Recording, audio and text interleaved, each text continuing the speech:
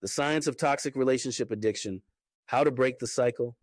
Why are so many people addicted to toxic relationships? Proverbs 4:7 states, "And with all thy getting, get understanding." This session will bring forth a scientific and spiritual understanding of why and how many individuals become attracted to and addicted to toxic relationships and how to break the cycle.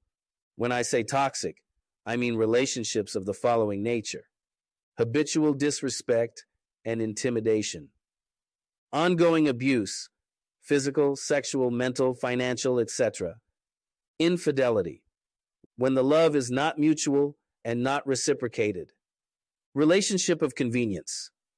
Why do these types of relationships stay together like crazy glue? If they do break up, both parties often find themselves in yet another toxic relationship. Most importantly, why do so many enter and stay in these types of relationships in the first place? Wouldn't there be enough warning signs from the start to deter these individuals from engaging in these unhealthy unions? To explain this phenomenon, we must understand that humans have three components: spirit, soul, and body. We will also address the chemicals and the biology of the body, which work in tandem with the brain's neurotransmitters. What the brain perceives as real affects the soul. The soul is comprised of the mind, emotions, and will. The spirit component in humans was initially placed in the heart for the purpose of communicating with God. When Adam and Eve sinned, that spirit within died, and the spirit of sin and death entered in.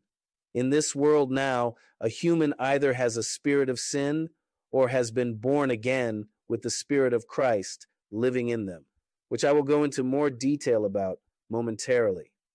The spirit within a human is what influences the soul to act good or bad.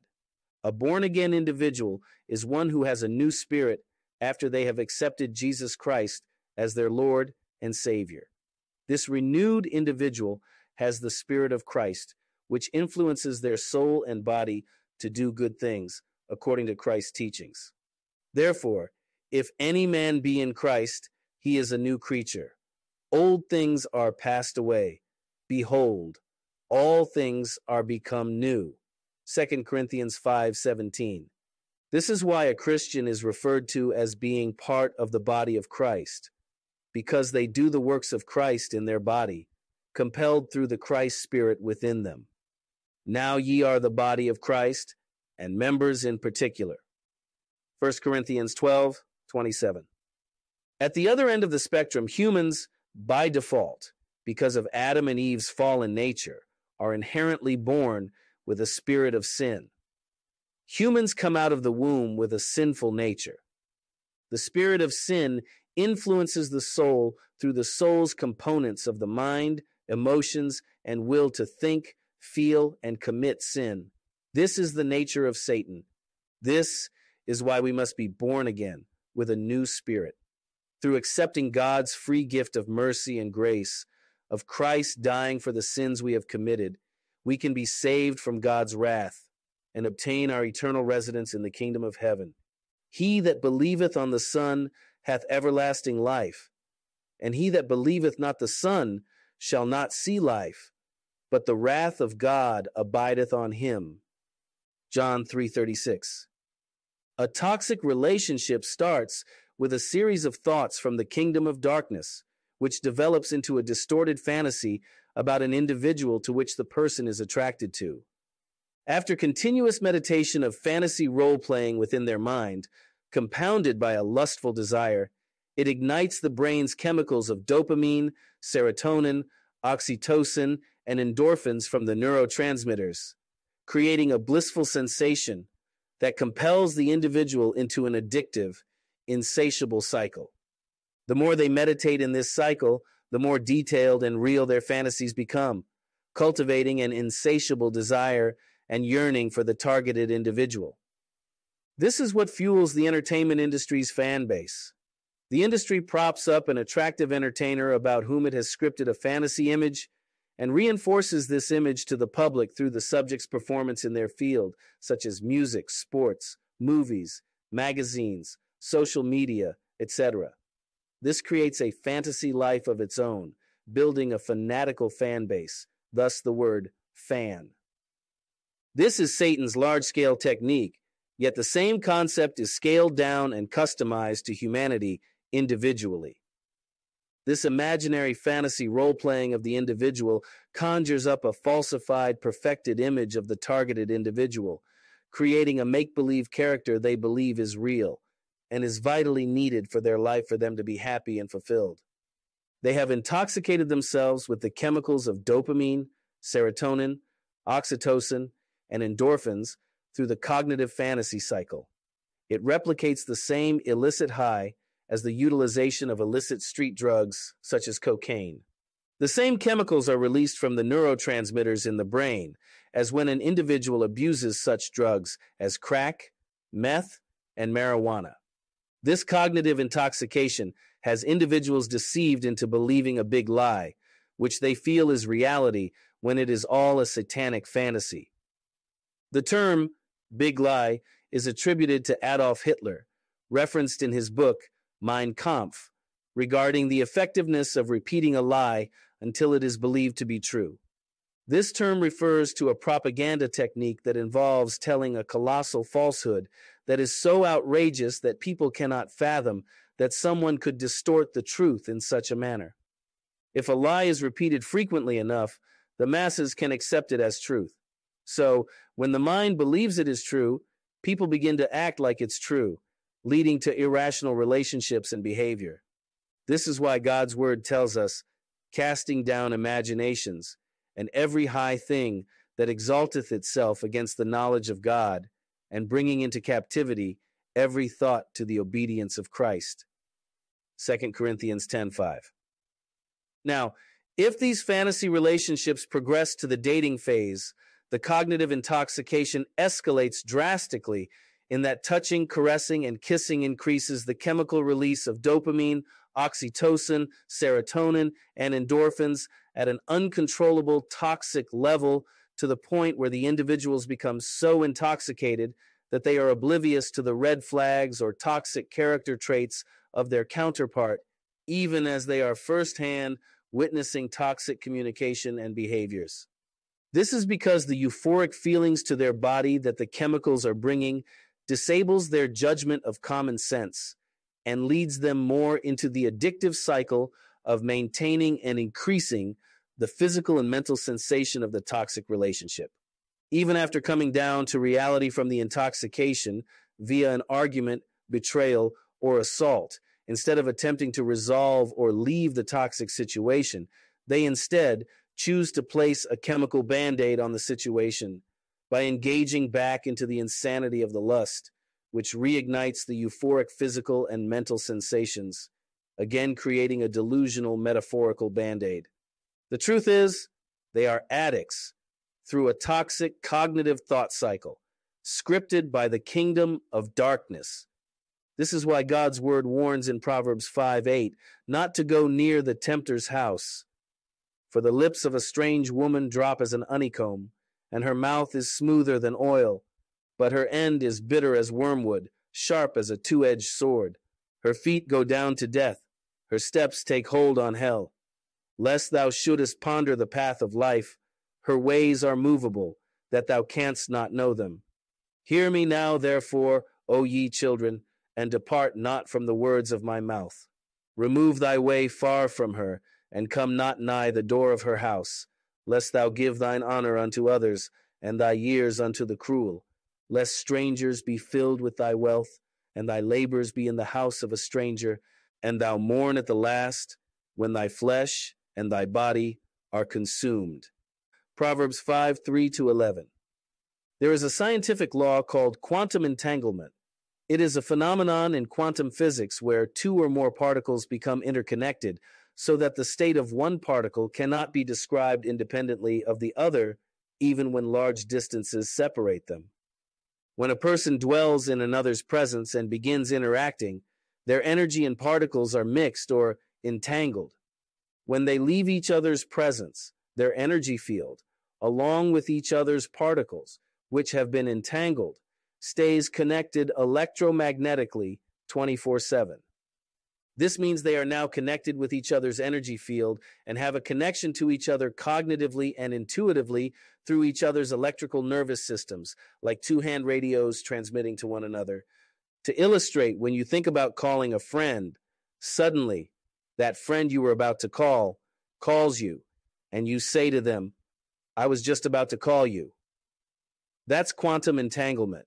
Subconsciously, you were both connected and both responded intuitively through quantum entanglement connection.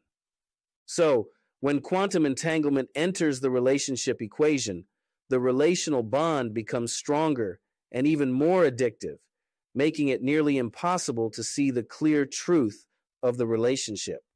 God's word addresses quantum entanglement. To be entangled means to be yoked together.